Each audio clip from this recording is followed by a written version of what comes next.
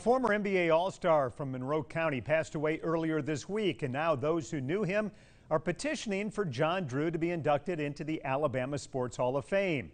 As WKRG News 5's Blake Brown explains, Drew's time in the NBA was overshadowed by drug addiction, but his former high school teammates believe enough time has now passed to honor what he did on the court.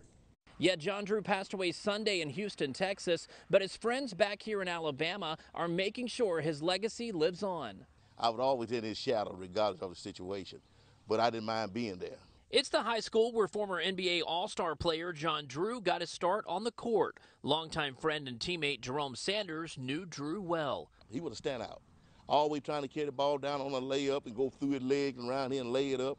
And I said, man, I used to tell him, why are you practicing this stuff, man? But that's what he do, you know. He was phenomenal. The two played basketball together in Monroe County at J.F. Shields High School, where Drew graduated in 1972.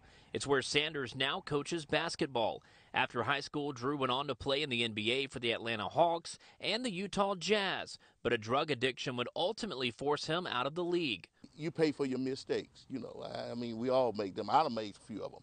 Now, even after his death, Coach Sanders and other friends are pushing to have his name in the Alabama Sports Hall of Fame. An online petition is circulating to make that happen.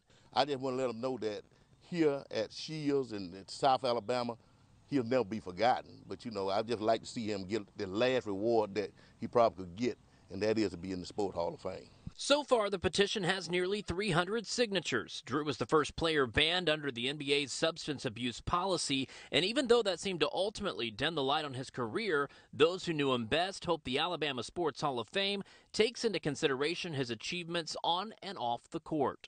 In Monroe County, I'm Blake Brown, WKRG News 5.